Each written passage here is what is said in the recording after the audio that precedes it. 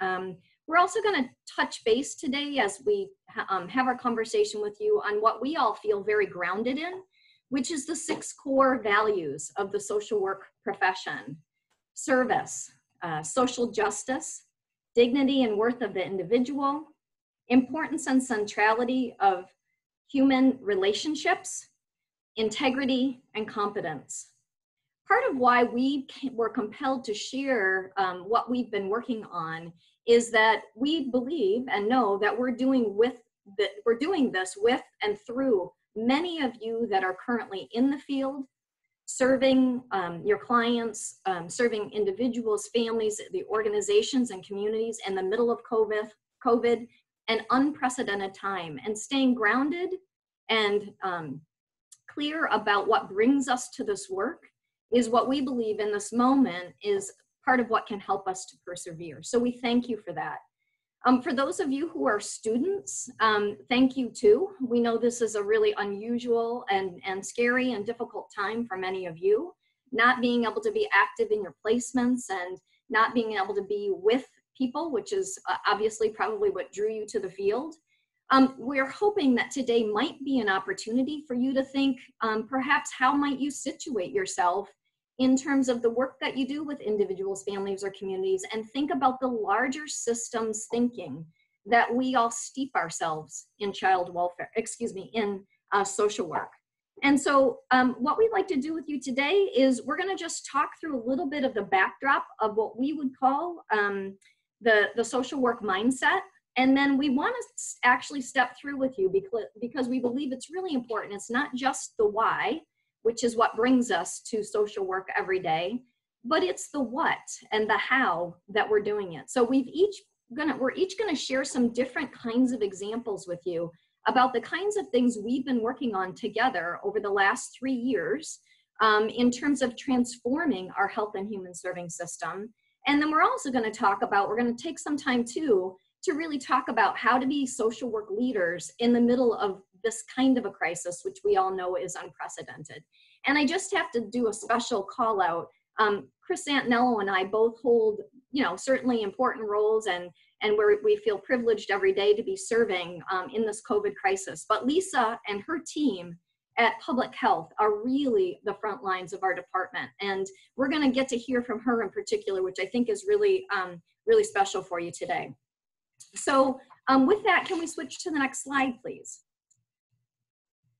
So what you've got with the 3 of us, and we just have our pictures on the next slide, and the reason we are sharing that is in part, we share cross-cutting roles in our Department of Health and Human Services. Sometimes folks don't realize that actually the Division of Public Health is actually one of 6 divisions within the Department of Health and Human Services.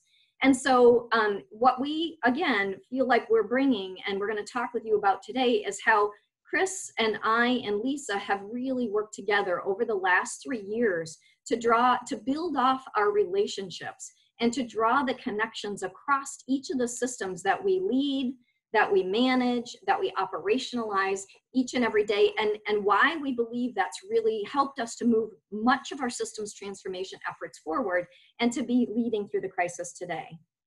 Next slide.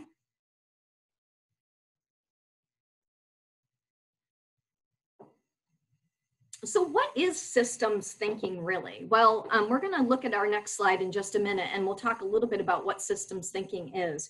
But I often share when I talk with folks about why I approach the work that I do as an associate commissioner at DHHS with a systems lens is I actually think that social workers are a lot like engineers. We're social engineers. And much of what we do is really think about what's the right schematic or what's the right blueprint to have as a backdrop to the work that we do, whether it's with an individual or a family or a team or an organization or a community. What is the backdrop that underpins everything that individual, that person is within their environment? What are they experiencing? And then with that in mind, what are the strengths and the capacities that they either have or that they aspire to or that they could be built towards in order to really meet the challenges in their lives in their experiences as an organization, in their communities, to evolve and change and grow. And really what we all know we're talking about, particularly with COVID right now, is how can they adapt?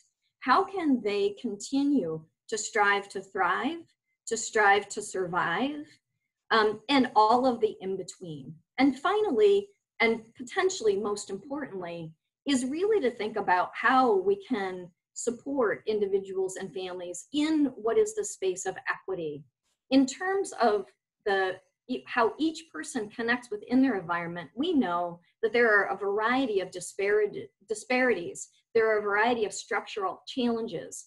There are a variety of individual identities that people bring that we need to be thinking about as we create transformation, as we respond to crisis, so that we're really considering that we're not leaving any one person, individual, or group behind. I want to open it up right now to just ask Chris and Lisa to maybe add a few of their thoughts in any one of these areas before we go forward. So hi everybody, thank you very much for having us on this day. It's really great to be here. And I really think that for me personally and professionally, just really focusing on really looking at families and individuals really in their environment and their communities. And I think for me, which I'll get into a little bit later as to our division, that has been key through all of our work, and really looking at the strengths and capacities and building off of those and really building community. And I think we're seeing more and more of that, which is very refreshing. Lisa?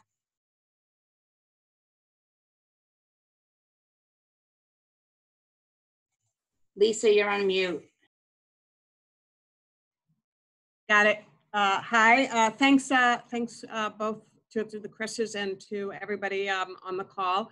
So in public health, we tend to think of, we are system-minded. So rather than focus on individuals and families as they are individually, we focus on populations and the impact of their environment on their health. So it's a very different way of looking at the world. That was one of the things that I had to learn in transition from social work to public health. But what I have learned and what we have learned, and I think Chris Tappan will attest to this, both Chris, is that really you have to look at both, that it's vitally important to be thinking about people as they are and the different experiences they have, as well as to look at populations and the impact of their environment on their health. Great. So we can move on to the next slide. Some of the tools that I think all of you know are familiar in the social work field, like genograms and eco-maps in particular, help us to really create a frame of reference when we're trying to think about the individual and situating them within the context of their environment.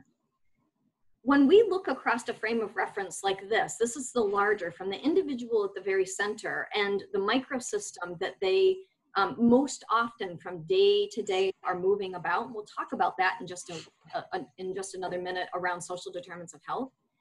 What we would encourage all of you, and what we feel like we live in, is we really live in this larger meso, exo, and macro systems, what we collectively call the larger ecosystem. And as both Lisa and Chris were talking about, much of what we're constantly thinking about is how can we apply social work core values and the systems thinking framework at the individual level, but in a parallel process way, also with and across all of the connections we have with our staff, with our varying program areas, and with key stakeholders that we interact with on a day-to-day basis. The reality is that we all know, just like we know when we come to an individual or a family, we don't hold all the solutions. We don't hold all the ideas. We don't have the understanding, the depth of experience, lived experience that they do in the challenges that they have in their lives. It's the same in the system. And so part of what the three of us have done as leaders is we have strived to build off of our relationships, to make those connections and to really bring new evidence-based ways of collaborating together into and across the larger systems thinking framework. Can you go to the next slide? As a foundation to all of this, one of the things that really comes much through the health lens and through the public health lens into the social work and human services sphere is the idea that if you lay underneath a systems thinking framework, the social determinants of health, which Lisa's going to talk a little bit more later about in detail, and Chris and I are going to talk about how we frame this as part of our transformation roadmap, is that this is the idea that each and every day we need to be thinking about where are people living? Where are they learning? Where are they working? Where are they growing? Where are they recreating? Where are they eating? How are they accessing healthcare and moving about? And when we don't think about those things collectively, and we move ourselves towards solutions in only one sphere or two spheres of someone's life, we actually run a significant risk as a system of winding up being sort of whack-a-mole, where we're trying to work on one problem, homelessness. Then we're trying to work on another problem, food insecurity. And we're trying to work on another problem, economic mobility. And the reality is that these are interwoven across the entire ecosystem every day for every individual, for every family, for every community, and for every organization that's trying to do this work. So what I'm going to step into now is a few examples of from my sort of seat in the chair here at DHHS that I have been either leading or collaborating with others around, much of which all the ones that I'm going to touch on have been both with Chris and with Lisa in their roles as well. And so if we go to the next slide,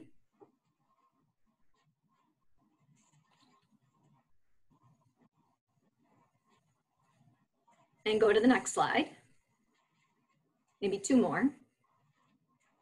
I'm going to talk about if we want to do this work looking through the social determinants of health lens, and we want to do it across our health and human serving system, we really have to redefine what is this serving system and how does it work together. Can you press the forward just once? So this is how much of we have been operating in social work and in the health and human serving system.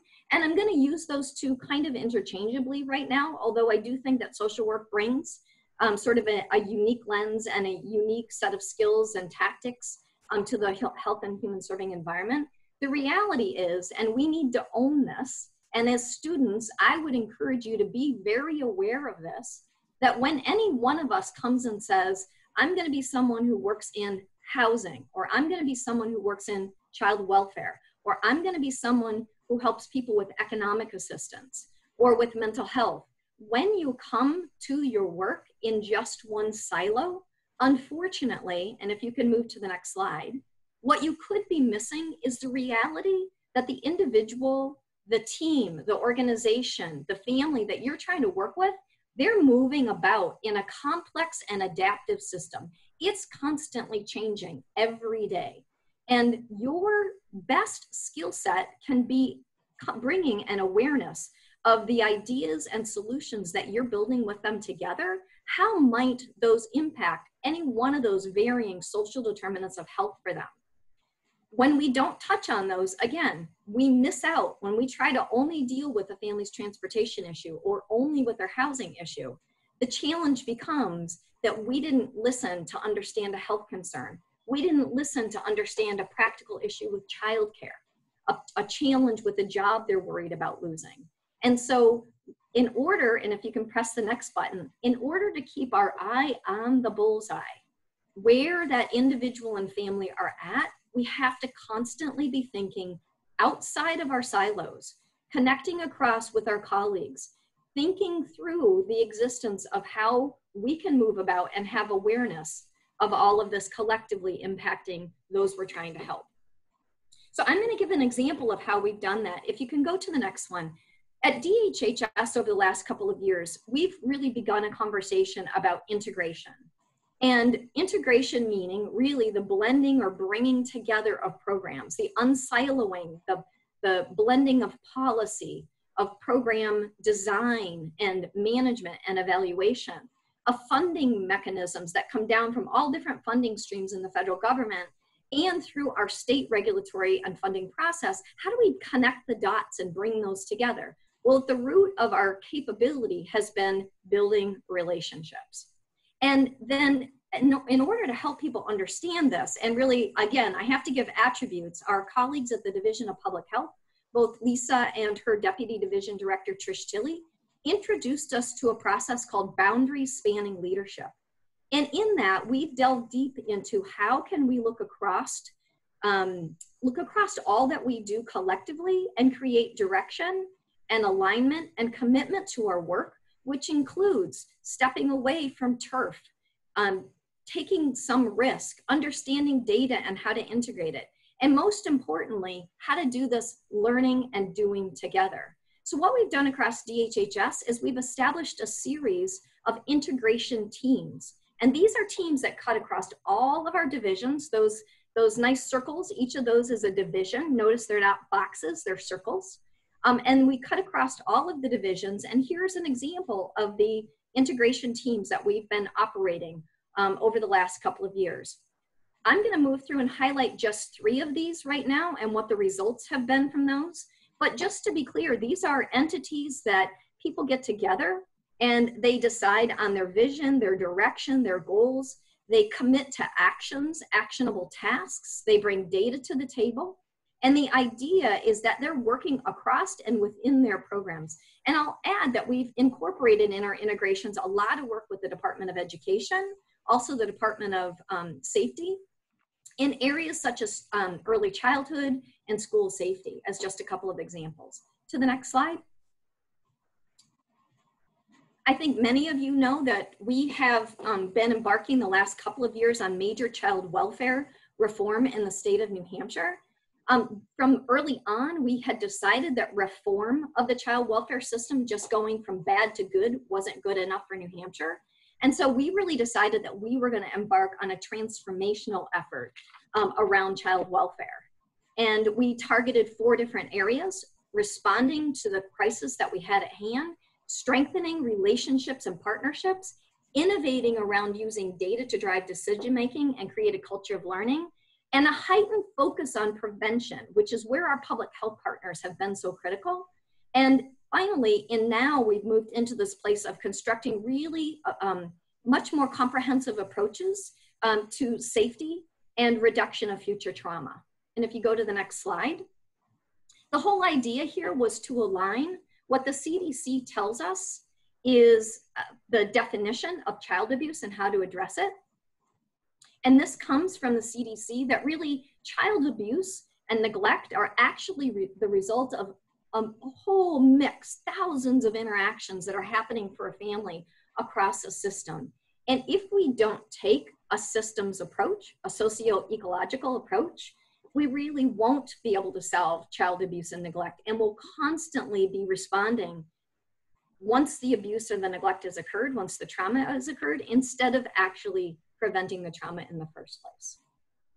I'm going to go on, if you can go on to the next slide. Another example that we've been working on is this idea of economic mobility. So a connection between child welfare and economic mobility, or families who are living in poverty, is that we know that 70% of the kids and families that are coming to the front door of DCYF here in New Hampshire are coming with neglect as the identified concern. Most of that is related to chronic economic challenges: lack of food, lack of housing, lack of constancy of employment, healthcare, all the kinds of things that kids need in terms of social and emotional supports and resources. And so in New Hampshire, we embarked about 2 years ago on an effort to really look across the entire family, taking a multi-generational approach, working with business and philanthropy to really think about how can we cross-cut the social determinants of health and create economic mobility for all families. And again, getting parents to work while keeping an eye on opportunities for kids to thrive. Chris is going to talk just a little bit more about this as her division has been leading a lot of this work. And the last area I want to talk about, if you can go to the next slide, is around early childhood. Many of you might be familiar that for the last 10 years or so, we've had an effort called Spark New Hampshire.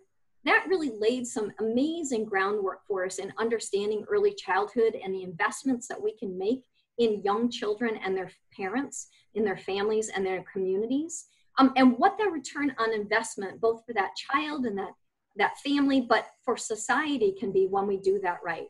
And so we actually, there is an executive order that lines up with a new Council for Thriving Children that we established back in January that actually cross-cuts. And if you could push the button one more time, I think we have one of the squares missing, I'm noticing. Oh, no, I guess it's just missing. Back it up. But this cross-cuts, we're missing that actually down in the right-hand bottom quadrant there is we actually have the University of New Hampshire actually playing a lead role in our expert advisory group. But as you'll see, this actually takes on the blue side, this takes our governmental agencies' responsibility and accountability. It joins it with our stakeholders, our advocates, our families with lived experience, and then our experts from the University of New Hampshire. And it all combines it together in what is a real strong governance structure with communication flowing up and through the Governor's Council for Thriving Children. That includes stakeholders. Again, parents are at the forefront of this, grandparents. And the idea here is really to, in a much more coordinated way, across and width through the system at the state level, the local community level, and for the family in their own community and where they live every day to create a better, more seamless, coordinated response and support effort. And so with those three examples, I'm gonna actually pass off now to Chris Santaniello and have her talk about her work. Great, thank you, Chris. Lynn, can you go ahead to the next couple slides?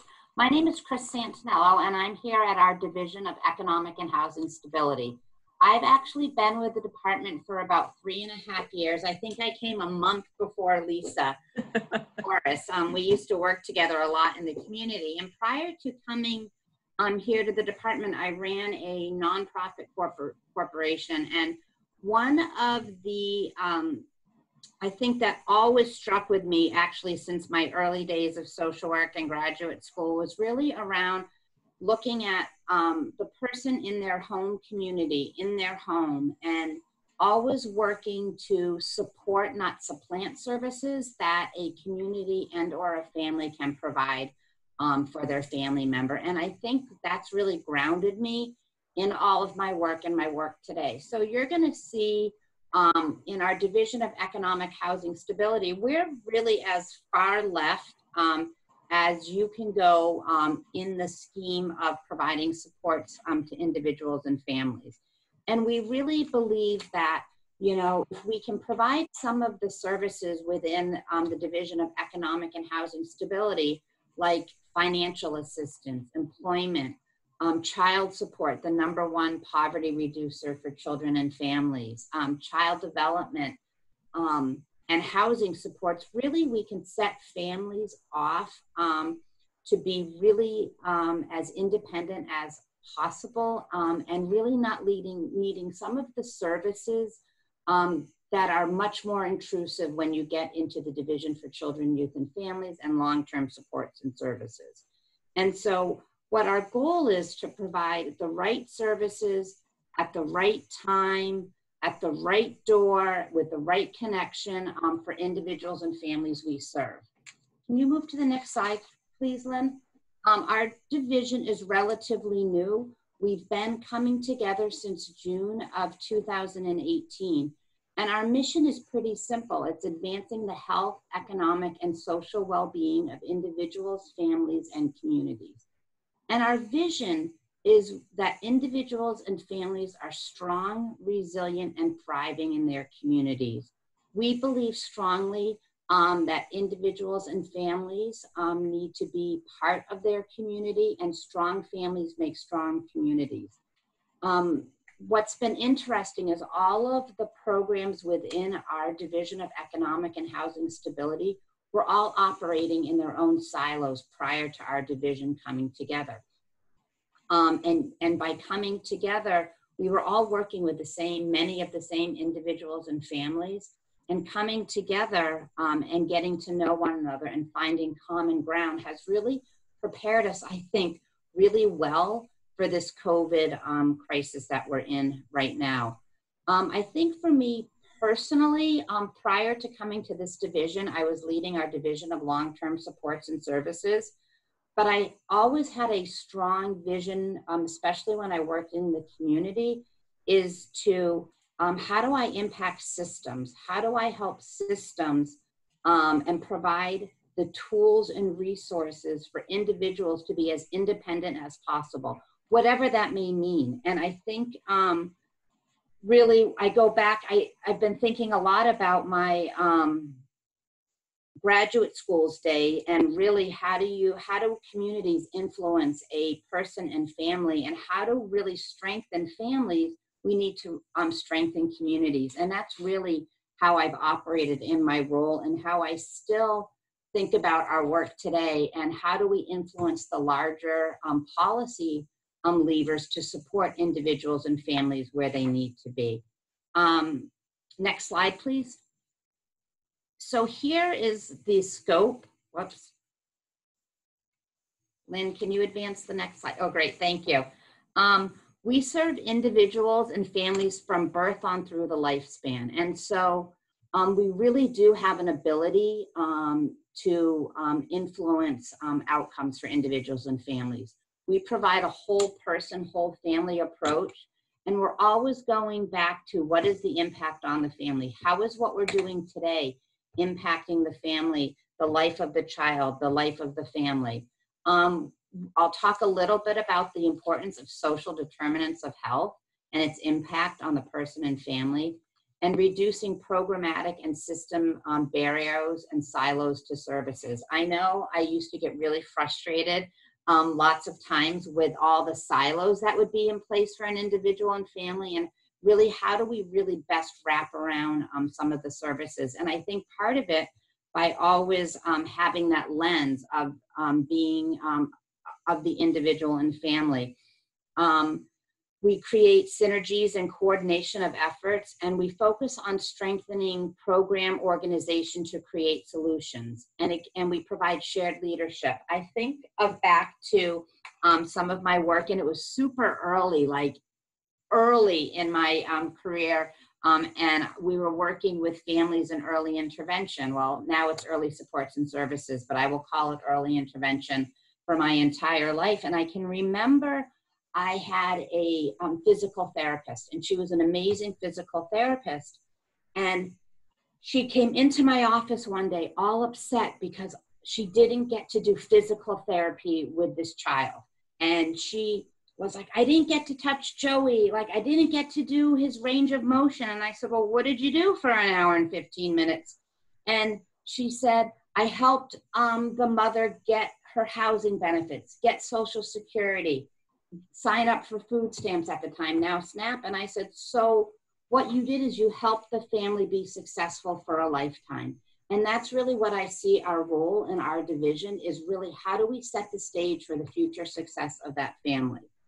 Can you have, take the next slide, please, Lynn? And I keep on thinking about with COVID, what are the silver linings to all of this? Because we're doing some pretty remarkable things with our benefit structure and supporting individuals and families to get them quick access to services so they can continue to maintain their home. And I don't want to lose that. And so we're already having talks with some of our national and federal partners on how do we build off of this? How do we build off these silver linings that we've created for our staff and those that serve them? So we talk a lot about in our department, the social determinants of health. And I think of the work of our Division of Economic and Housing Stability. We touch all of these social determinants of health. If a family doesn't have housing stability, how do we ever expect the child to do well in school? How do we expect the family to be able to go to work? Yet all of those things are critical to the success of that child and that family. I often will say to staff, how many of you have moved in the last, 5 or 10 years? And lots of people in the room will raise their hand. And I was like, well, how many of this was for a really positive time in your life? Either you bought your first home or you were able to buy a different home. And for how many of you was that stressful? And then I think about the individuals and families we serve and how the constant moving oftentimes adds increased stress. And so how do we really wrap our services around the individual and family so that we're addressing all of these areas of the social determinants of health? And how do we link all of our programs so we're constantly thinking about this with the family and child at the center of all of our work? Can we have the next slide, please? And again, here's an illustration how we really think about the person and family in their environment. And I think about my own life lots of times, there's multiple stressors all at different times. And we're not sure necessarily what the stressors are for the individuals and families we serve. And how do we streamline our support so that they're telling their story one time? How do we make sure the person they're talking to is able to understand what services those individuals and families need at all times? And I think we recognize that addressing sometimes an immediate need has a much better influence for a family. There's no reason why if a family needs assistance with housing, we have to involve them in our division for children, youth, and families. We need to support that family with finding adequate and safe housing to meet the needs of their family at the time. Many families, I think, sometimes struggle with their basic needs, and we're really concerned right now with all of this COVID response, which has been incredible. But here we are in our Bureau of Housing Supports thinking about, okay, what happens when evictions are allowed again? How do we ensure that families have the resources they need so they're able to maintain their housing? So we're taking some of our federal dollars and investing in permanent and supportive housing because we feel that's what is needed for individuals and families. I think we are now, with our COVID work, able to respond to meet the needs of individuals and families where they're at for success now and in the future. Lisa? Great. Thanks, Chris. Nice job. Can you go to the next slide, please, Lynn? So I would like to introduce myself a little bit to you for those of you who don't know me. So my background is really in behavioral health, older adult services, and community development. And so when I went to work for the partnership, which was quite a number of years ago, the reason that it worked so well for me was that I was able to incorporate the framework of social work, which is what I was doing prior to going to the partnership and continuing to do as part of our work at the partnership, but also to learn and understand the importance of looking at populations. And it's when they work together, as I said earlier, where we're looking at individuals and also looking at populations where we get the best outcomes. So one of the things that I brought to the department or to the Division of Public Health was really understanding the importance of integrated work.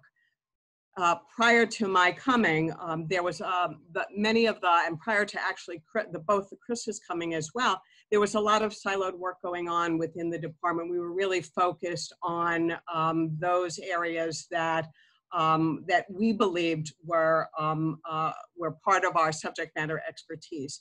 And that's still true, but what we've learned is that, that it's only our subject matter expertise, so that the social determinants of health, along with health, really needs to work in parallel efforts or in integrated efforts. And Chris Tappan talked about sort of the integration teams that we have formally, but informally, all our work has moved from siloed efforts to more integrated efforts within the department and also with our partners in the community.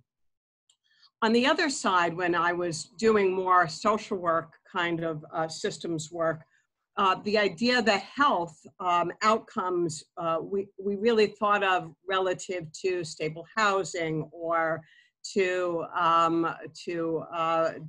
reduction in domestic violence, for example, or whether or not somebody had access to services. But we really had limited view around sort of health outcomes and how important they are as we look to see a more healthy, healthier communities and healthier environments. So if you go to the next slide, Lynn, thank you.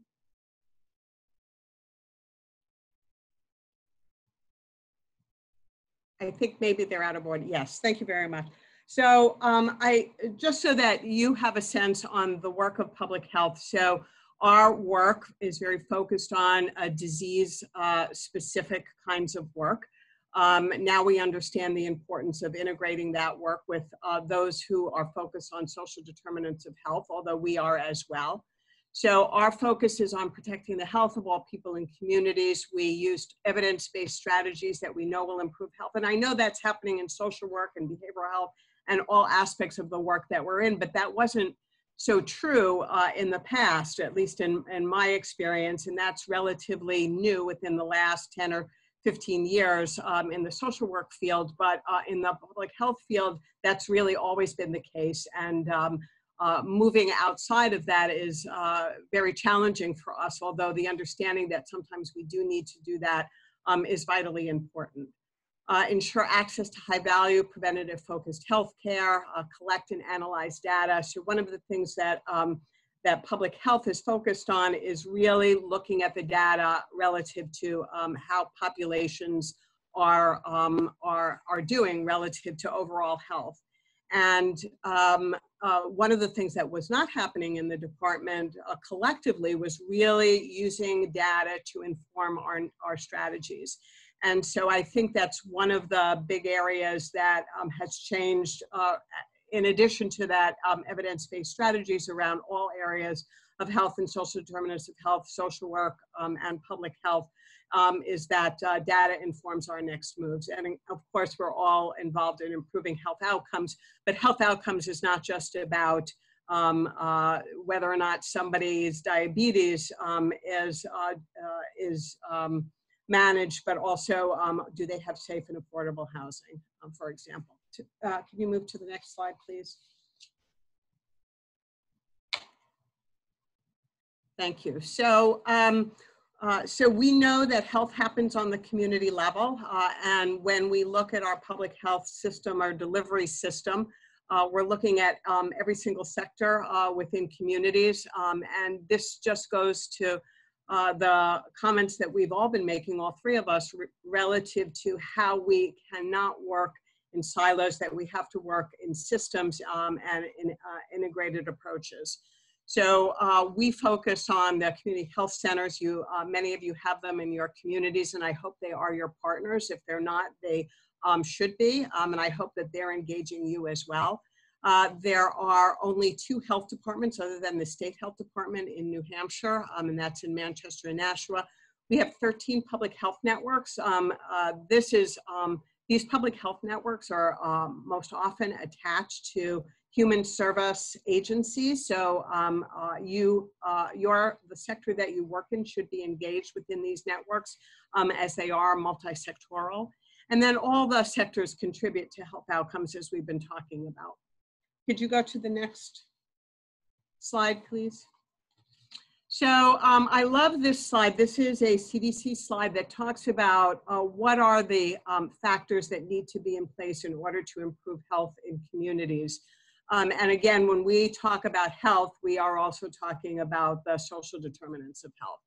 And if you look at the upper left-hand corner in terms of the impact on health, you can see that clinical care only impacts health relative to 20%, a small amount of the needs that we all need to improve our health and wellness. So health behaviors, asking people to eat healthfully or to walk every day, only 30%. Changing the physical environment to allow for healthier eating or healthier lives, like rails and trails, only 10%. But if you look at social determinants of health as social economic factors, it's 40%. So this really goes to show the importance of where we focus and put our resources throughout all of these sectors. Then it's really important in the center area to, when we're looking at data, to help inform us and tell us what strategies we need to implement and where they should be implemented. We have to look at the greatest area of need. So there are never enough resources to go around. So we have to look at these areas, and typically this is where our disparate populations are residing. Equity is a really important part of the work in both social work and in public health, and this is how we have an understanding of where to put our resources. And then to the right, that collective vision, again, that idea, if you hear anything today, and I'm sure many of you hold this true in practice, that we all need to be involved in planning and implementing our plan collectively. So if you go to the next slide, that would be great. So just to show where we have moved in public health, if you look to the right where you're looking at risk behaviors, disease, and injury and mortality, this is where the work of public health has been over the years historically. And if you move to the center where we're looking at social inequities, institutional inequities, and living conditions, this is where we have been moving in this way. And this also means that we need to work with others who have this subject matter expertise and parallel our plans in an integrated way. So please move forward. Oh, so okay, sorry, I forgot about that. I think the next one goes to the circle on the right as well. Okay, we can move to the next slide. So Chris Tappan asked me to talk about some transformational work that we're doing other than what I have already been talking about. And we in public health have had a state health improvement plan. I'm guessing many of you are not even familiar with that, and I'll explain why in a moment. So that state health improvement plan went from 2013 to 2020, which is this year, and really focused on disease. And so when I came here, it was my mission to ensure that the next state health improvement plan looked at systems across the state of New Hampshire, looked at health and wellness, and was driven by communities. So we are in the process now of working on our state health assessment, which has to happen before our state health improvement plan.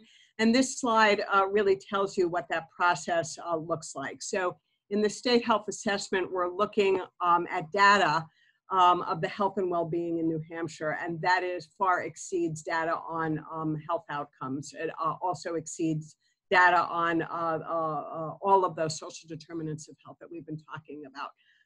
And then once we have that data, to identify priorities, and those priorities will be identified in the state health improvement plan.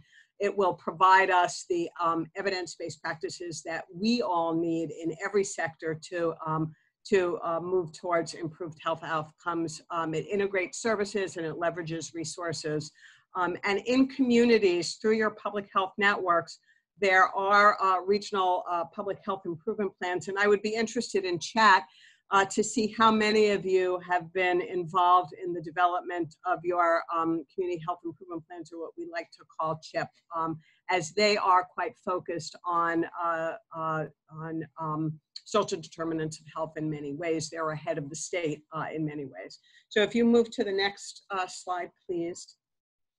So as part of this process, this new transformed process, is we have developed a state health assessment, state health improvement plan advisory council. It is multi-sector. We have about 20 or more leaders represent various sectors and populations in community, as well as covering the geography of New Hampshire. And they are responsible for advising the state health improvement plan and the state health improvement plan, the state health assessment and state health improvement plan process. this improvement plan is not a Department of Health and Human Services plan. It is a plan for New Hampshire. So their participation, their leadership, and ensuring accountability of this process is of vital importance to this project. Next slide. So as part of this council and the work that they're doing, that took many, many months to come up with a vision statement that we look to each time we meet, and as this process moves forward, that all people in New Hampshire have equitable opportunity to flourish and achieve optimal mental, physical, social, spiritual, and emotional wellness. And then there are caveats that we need to pay attention to, which is around equity and where equity has to happen, which at the state and local level. And that wellness happens where people live, learn, work, play, and age, and that people include all individuals and families. To move to the next slide, please. So this has, this process without, had really no motivational reason for potential legislation, but legislators became very interested in this process, and a state health improvement plan bill, Senate Bill 718, is out there now.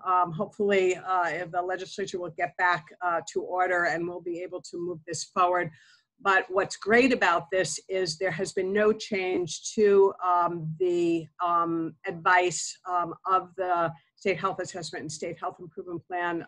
The language in this particular bill parallels the language that the advisory group has designed for this process. So we're very excited about this, and the fact that this has got a heightened level of awareness and interest amongst the legislature has been very exciting to everyone involved.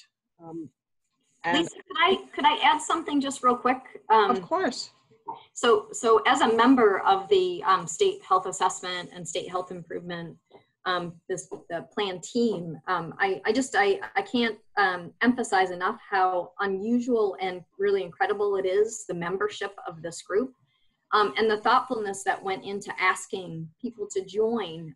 So as an example of this connectivity across systems and across transformation efforts, for the first time, my understanding for the first time, there's actually representation from education on the JAWS ship. So not only do we have the Department of Education Deputy Commissioner Christine Brennan, who's been deeply involved in our early childhood transformation efforts, as well as behavioral health for kids, system of care, mental health services at large. But also there's a superintendent who has been actively involved with our child welfare transformation efforts, and he is also a foster adoptive parent. And so we're really bringing a collection, and that's just an example of two people. I mean, it may be worthwhile, Lisa, to give a little bit more of a sense of all these people, but the reality is these people are bringing a variety of perspectives, not just their jobs, but the things that they're trying to collectively touch system-wide to this effort. And to have our health improvement plan for the first time really build on the social determinants of health and recognize the disparities in the structural challenges that we have in some of our communities, it's really exciting. It is really exciting, yeah. So it's important to note that although we do have some state representatives, I mean, when I say representatives, I'm not talking about the legislature, but leadership within the state agencies involved, the majority of the membership are external partners. So we have philanthropy, we have the aging community, we have behavioral health, we have the disability world, we have peer support, we have substance use disorder, so and education. The list really goes on. And I think the one area we actually have the fiscal policy in there, the business community. So it's I really believe that we have not missed any sector, but we realize that as we move forward, that if we need additional sector involvement, that we will certainly ensure that, that they are participating. We're also right now working on trying to figure out within a COVID world, how do we get the input from our public? So we had a really robust plan around outreach to public. COVID has really put, it's really made it a bit more challenging in order to do that. So even though we have outreach efforts that we are planning, we are aware that I'm going to use this word, but I'll try to explain it, clouded by COVID. So people's response to overall questions are going to be relational to what they're experiencing now. It's very hard to move outside of COVID right now. So we understand that. We're going to try to incorporate that into the plan, as well as the importance of preparing for crises and having continuity of operations planning within this particular plan. So Lisa, I just want to, you just lightly touched on what I see as a question from Reb McKenzie. Okay. And I just want to acknowledge this is a really, really important question. And Chris, I might ask you to kind of help to respond to this if we can, Len, if that's okay. So I think Lisa's talking about, absolutely, there was a commitment, there continues to be a commitment around this state health improvement plan, including substantive local community engagement. And I would say it is stakeholders, but it is individuals with lived experience, people who are living in the communities. What are their experiences with these varying systems? That's going to be really critical. And unfortunately, we had to have to shift a little bit. We'll have to probably for a while in terms of how we do that engagement, but the commitment won't change. I'll just add, we were beginning to roll out in terms of advancing transformation in the child and family serving system. We had just begun planning in early March a series of community forums that would have taken place over probably about a 4 to 5 month period we had mapped out, that would have gone to 10 communities throughout New Hampshire to really reach out to children and families who are touched by the larger child and family serving system. And the idea here was actually to connect it to the state health assessment, state health improvement plan as well, so that the two are really feeding and connecting into each other. But back to the drawing board just a little bit in terms of the tools and the technology that we have in front of us now. But I also want to talk a little bit, ask Chris to touch on, Reb mentioned that in her community, she lives in a small city, that there's an 18% poverty rate. Chris, would you mind talking just a little bit about the whole families and the Yes. work, the economic analysis that we have? When I saw Reb's comment, I wanted to touch on this. I think early on, Chris talked about our whole family's approach to jobs. And one of the children, parents working, children thriving, I have to always say it once to make Chris Tappan happy. So we have to say the whole thing.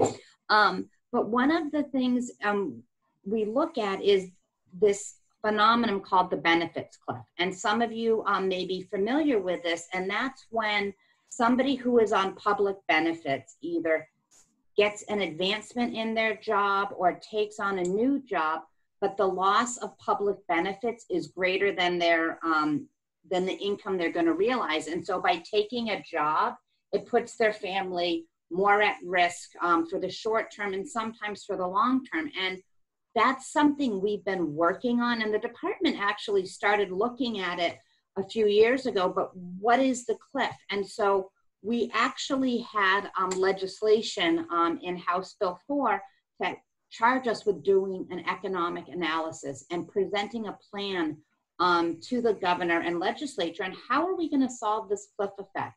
And what we wanted to do is really understand what are the levers that we need to look at, and what does it look like for New Hampshire? And so we started to work on an economic analysis, and we are using eConsult out of, I can't even remember where they're from. But Philadelphia, Pennsylvania. Philadelphia. And they're partnered with the Center for Children in Poverty at Columbia University at Bank Street School. And we're not just looking at the economic impact across the state. we've actually started to do work with 40 different communities across the state and looking at what is the business climate, what is the economic climate, what are social vulnerabilities for those individual communities, and how would levers be pulled differently in different communities.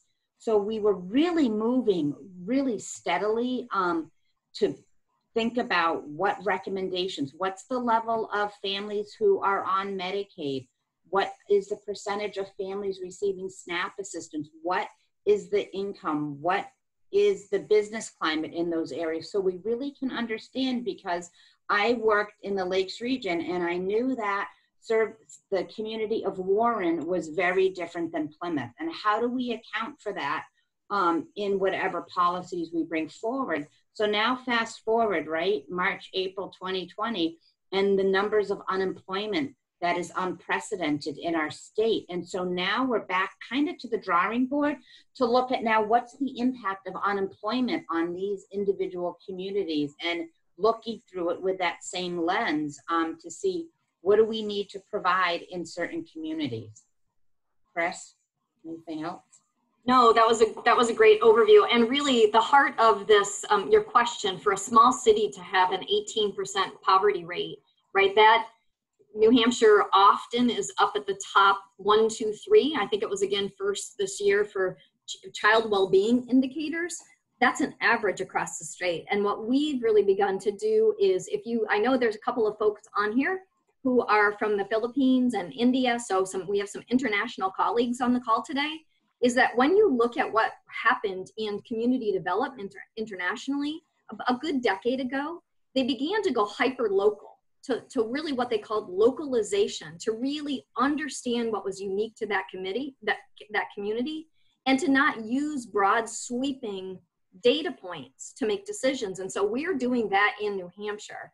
And what Chris is talking about is we're matching up what are the indicators between poverty, the opioid crisis, child maltreatment rates, child support collection, housing. What does it look like in each of these different communities? The North Country, the western part of the state, they have very different indicators than we do in Portsmouth, in Keene, or in Manchester. And so we're really pushing our teams to go hyper-local, to think locally, and really, again, to have the voice of those individuals that live in those communities, and really make sure that's at the forefront of any of the solutioning that we're doing. So I think we're going to move now to talk a little bit about COVID. And again, I'm going to turn it back over to Lisa, as she and her team have been at the forefront of this. Chris and I are working deeply behind the scenes. I shared with all of you a summary that was just written up by our federal partners. We've essentially taken the integration teams that we had across the department, and we've created a super integration team. We meet every Tuesday afternoon for a couple of hours, and we dig deeply across all the social determinants of health into our pre-COVID data, our current COVID data, and now we're looking towards living with and through COVID. And those groups right now are digging deeper into our equity data. That's where we're at right now. But that was written up, and it gives you some examples of how we've been able to identify needs and gaps and meet those gaps with partners in philanthropy, with and through each other's funding streams. Chris Santaniello has carried a lot of conversations to our federal government partners, really working through what are some waivers and flexibilities that we've had, particularly in the economic sphere with unemployment. That kind of income really hits people's benefits. And so Chris has done an amazing job with her team, keeping that going and keeping income coming into people's homes for the time being. Now we have to tack and adjust back to that adaptability point. So I'm going to let Lisa talk a little bit about how COVID is organized from a structural standpoint and how that's being teamed across the department from a systems perspective. Great. You could go to I think it's maybe the next 2 slides.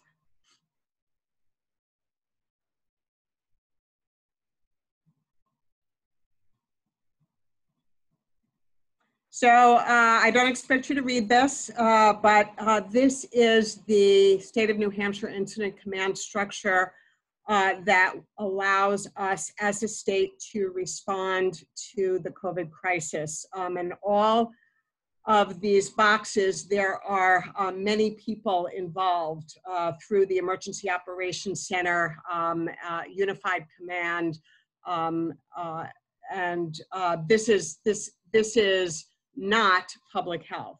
So, but public health is represented here under Health and Human Services branch.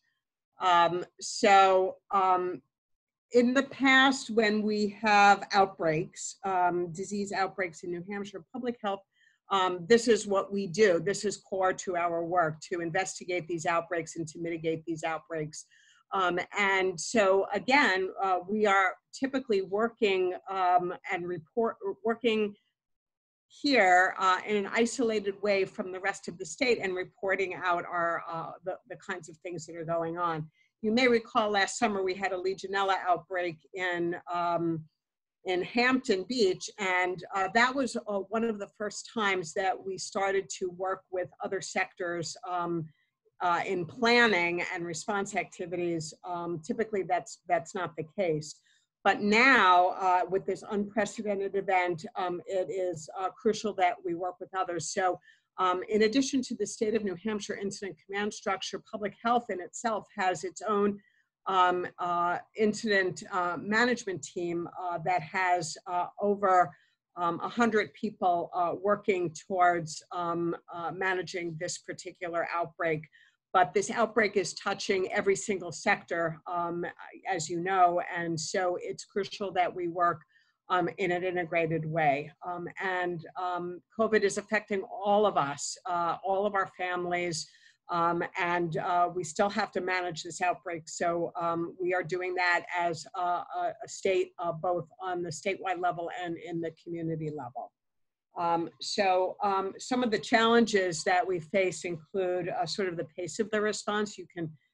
I'm sure that you're experiencing that as well. It was fast. It's moving faster all the time, and we're constantly having to adjust the work that we're doing, which is vital in ensuring that this response is going well, which it truly is.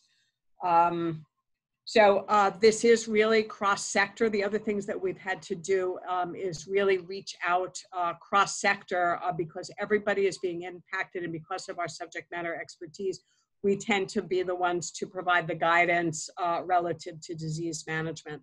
So I think this has been a stressful time for all of us, not just in the work of public health or in the state. You're all experiencing this with your own personal lives and your work lives as well.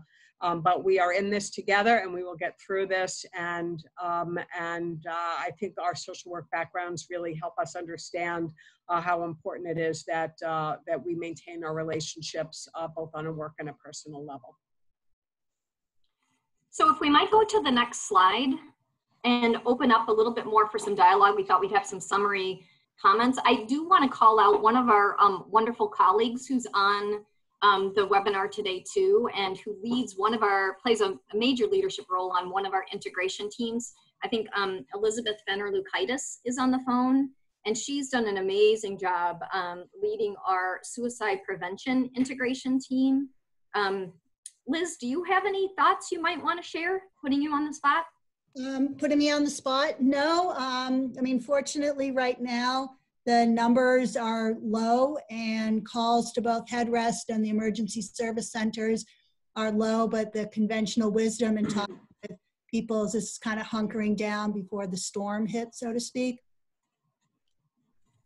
Great. Liz, do you have any reflections? I know it's been almost 2 years since you all kicked off the suicide integration team.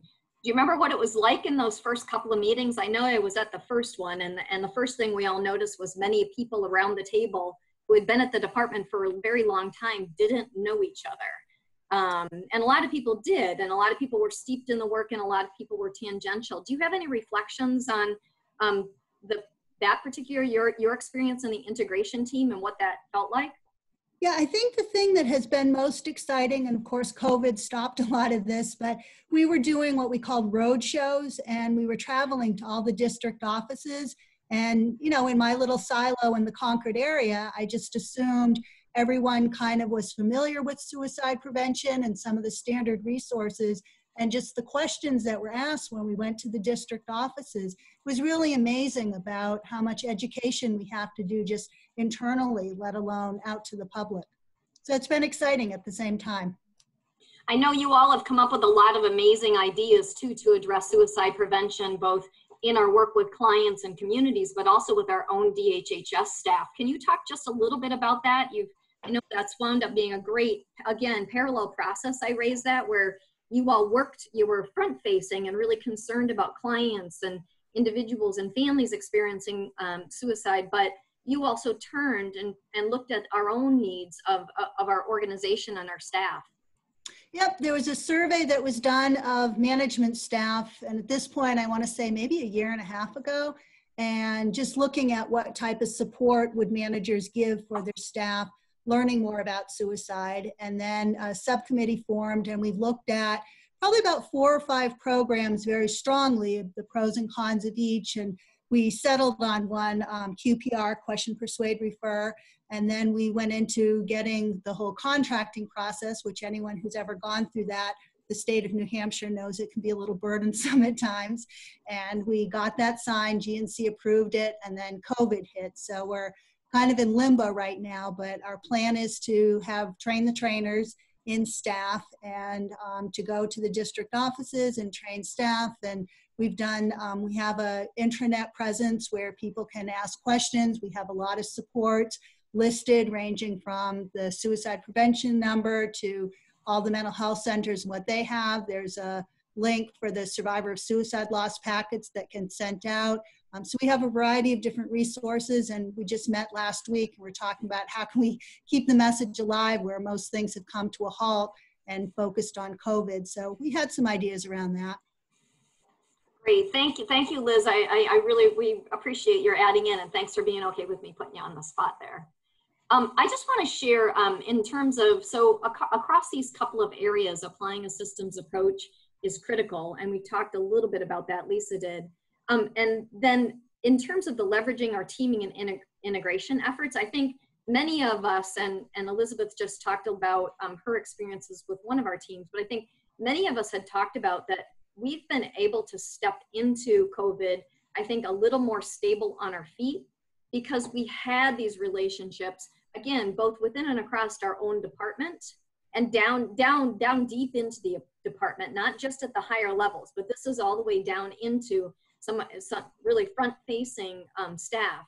But we've also developed and cultivated those more and more and more. I don't know that any one of us would say they're where we want them to be fully, but they're in the local level, at the local level, in local communities, really, sort of long stretching tentacles or threads that we've put out there that we've been able to pull on. One of the examples that I shared from our super integration team during COVID was that we were quickly identifying that all of these kids and families went virtual in terms of remote learning, right? And so many of them didn't initially have devices, and certainly a lot of the schools offered to fill that need with devices. But then what happened really quickly is they ran out of minutes, or they didn't have access to Wi-Fi. And so one of the things that we were able to do was, because we had our super integration team meeting, and the data we collected was both concrete, quantitative data, but it was also ear on the ground. It was people talking with other people, talking with membership associations and local organizations and family groups. We talk across a whole array of family advocacy groups here in New Hampshire. And what we heard was there was this gap that families and individuals were able to get a device, but they often didn't have enough minutes. They didn't have wireless access or Wi-Fi.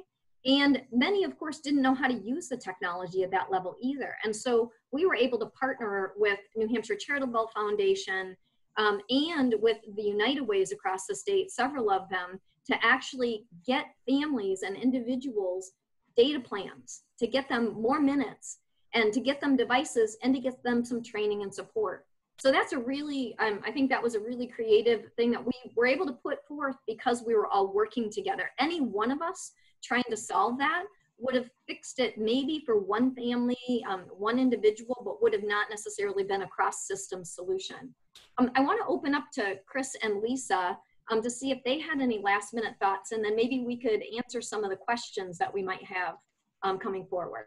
So I just wanted to add that I'm always trying to look at the silver lining to all of this, because in a relative, if anybody on this call knows state government, it works slow. And for somebody like me, and I know Lisa, who come from a community, we want everything to go fast and quickly, but just the ability that we had to enable I oversee our Bureau of Family Assistance, which does all frontline eligibility for all of our assistance programs.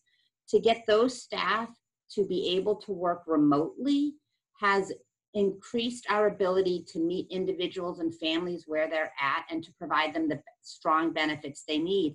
And one of the great things we've been doing is, because we're trying to, balance what staff have to do at home with children, right? Because everybody's doing remote learning. Some staff have had to flex their hours. And so we've been able to offer nighttime appointments for individuals and families. And so it's our hope that through all of this, we can continue some of these best practices that we're learning and trying, and said, we've been able to do it.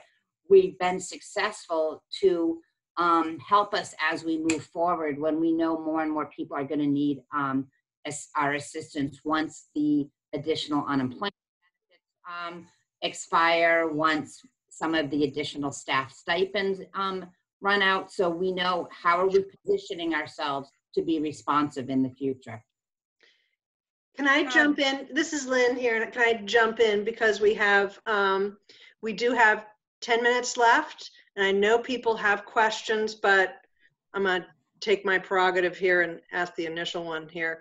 Because like Christine, one of the things that you brought up is this need for students to have not only devices, but internet access. But one of the things that this is really showing now is these needs that have become amplified during COVID-19 crisis, but really are needs that need to be addressed outside of it as well. Not only do students need internet access and devices at this time of remote learning, but really all students need at all times access to devices and internet services. They shouldn't have to drive to McDonald's or the church parking lot in order to get onto Wi-Fi.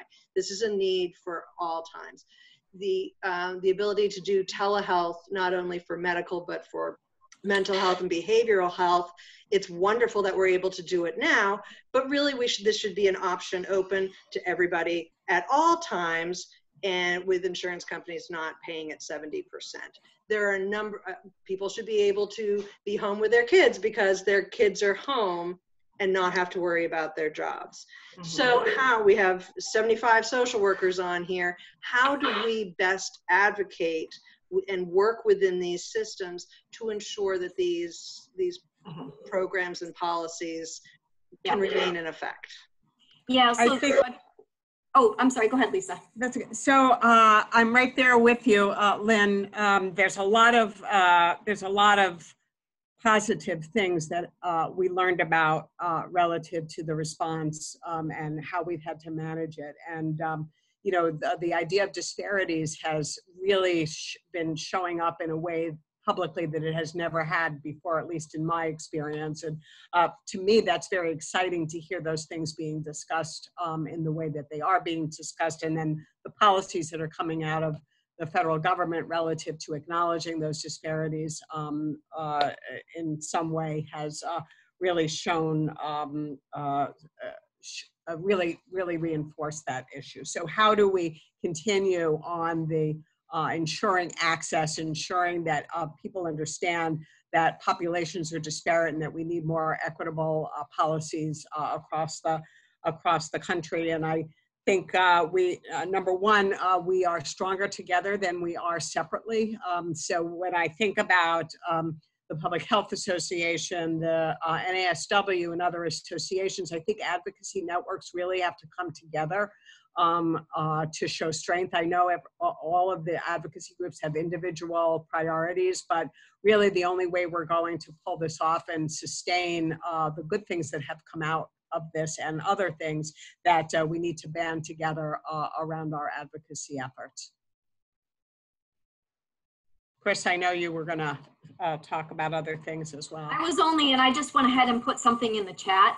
So nationally, there is a conversation that's begun that we don't want to find the new normal because of COVID. We actually want a better normal. We want to actually try to seize these disruptions and make them positive disruptions that have really shown a light. And thank you, Lynn, you picked up on one that we all would agree. Why ever go back to being to too many families, and frankly, too much of our workforce being virtually dark? We've really talked about why would we ever consider taking laptops away or taking devices away or taking this option away? Now, is there much to be learned about what works for the individual worker, professional, what works for a family and a particular child? Yes, there's a lot to be learned about that, and we need to lean in and help to create the evidence behind that. Social workers need to advocate to be stepping in. Our research and evaluation partners, those of us who have a social work lens, should be helping to do this evaluation, because it will happen fast and people will decide what does and doesn't work. But anything that can be a positive disruption now, to be honest with you, we're trying to hold on to it. We don't want to let it go, and we want to create data that says, oh my gosh, did you realize that, yes, people are engaging in telehealth at a really high rate. They want shorter visits. They don't want a full hour. They don't want a 50-minute hour. They'd like it more often. I mean, I'm just hearing this anecdotally, but how do we use this information to rally the resources and address some of these structural inequities? And I know there was a question related to housing and homelessness, and Chris has really been leading our efforts along with some other folks from our integrated delivery network. So I want to let Chris talk to that. So, hi, thank you for the question. One of the things we're working on, we recently received some additional dollars through the CARES Act. And while we're looking at giving some of that money directly to shelters, because we know the cost to provide services has gone up for them, because they're having to enhance social distancing. And if any of you have been in a homeless shelter, that's really difficult. And so we're trying to assist them with some of that. But we've also taken close to half of the dollars we've received, and we're investing it in some permanent supportive housing, because really our focus is on, as we're looking to support people to social distance in the shelter, we should be looking for permanent housing for individuals. Also being prepared with our eviction funds, we received additional eviction prevention dollars this year, and we're getting that out to our the organizations we work with in the community, because we know that people are going to have struggles once the eviction notice is lifted. And so how do we make sure people are meeting their essential bills so that we don't increase homelessness? So we're targeting some of that. In addition, we are working with certain cities through the Emergency Operations Center to support people who are choosing to live in a tent or in a alternative location, to keep people in their settings where they're most comfortable, safe. And we've set up a couple of isolation and quarantine sites, which I think Nick Toompas was on the call, and his IDN has been extremely helpful in all of that.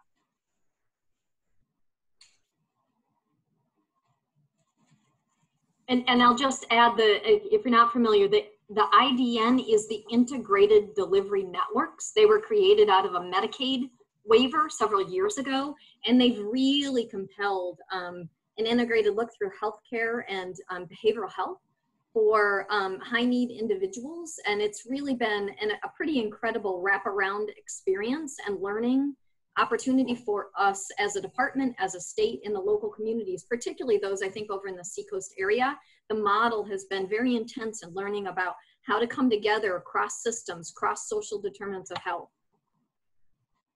Lynn, did you want to take any other questions? I know we're close to time.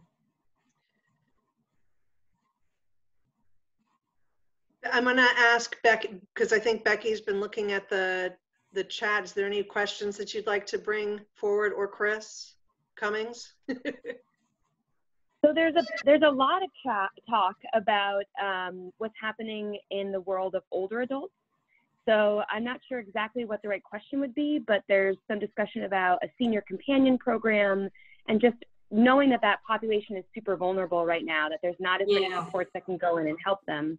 Sure, I can share just a little bit, and I can certainly offer to help coordinate if folks have some questions to reach over. So Chris as Chris mentioned, she used to oversee our division of long-term supports and services, and a year ago she moved into our role. Our new division director there is Deb Sheets, and I oversee that work with Deb. Where we've been at this point is yes, this is actually definitely been an area. So the individuals, the professionals and the volunteers, and frankly the family members as well, who are trying to care for older adults, have been deeply, like most profoundly affected by COVID, right? In much of this is because of what we know about COVID at this point is a caregiver could be asymptomatic and run the risk, right, of exposing adult. At the same time, we know that many of those who have been affected and gotten positive are the folks and resulted in becoming positive are in long-term care facilities. What we've done is a variety of things. So we have looked to increase the availability of things like PPE.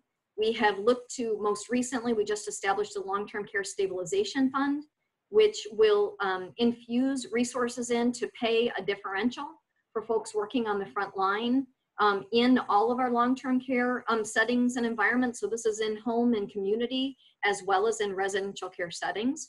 I think the point that was made in the chat that I think is really incredibly important for us all to think about is there are gaps that now become larger gaps, back to your point, Lynn. So we had many vulnerable elder adults living at home, and I think Anne Marie used the phrase elder orphans, where they don't have anyone who was actually checking on them, who they were connected to, and they were sort of making it day to day.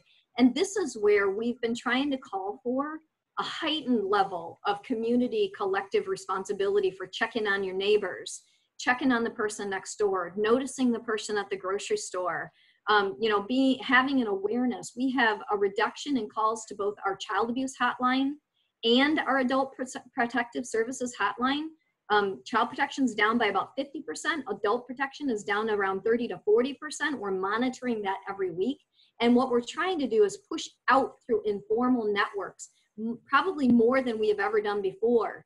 Checking on people, giving them ideas about signs and symptoms. We've developed guides for people to actually be able to ask a set of questions about whether there's self-neglect or whether an elder feels at risk. But we can only do this at this point with people really reaching out. And I see the Senior Companion Program highlighted. That's a possibility, but I think this is also each and every one of us sort of cumulatively taking responsibility to check on the people that live in and around us or near us or that we're wondering about. All right. Well, we have come to the end of our time. I know I could sit here for another hour or so, but I'd imagine you guys have some things that you need to do. So I do want to thank Chris, Lisa, and Chris for their time. Thank you so much. And I will remind especially all of you social work students there who have been through Policy 1, you all know that it is through crises that we've had our biggest social changes and evolutions and revolutions. So within this transformation and crisis, we'll all be looking for opportunities to increase social justice for our people. And that's a lot of the work of your NASW chapter right now. So again, thank you very much. Remember, if you want CEUs, you need to type your full name into the chat, and I'll be sending out the evaluation and materials shortly. Thank you, Chris. Thank you, Lisa. Thank you, Chris. Thank you. Bye, everyone. Thank you.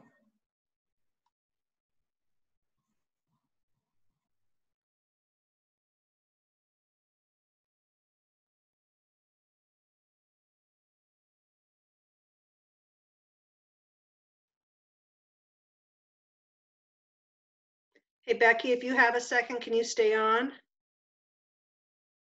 Yeah, and you're still recording, by the way. Yeah, I'm gonna stop that.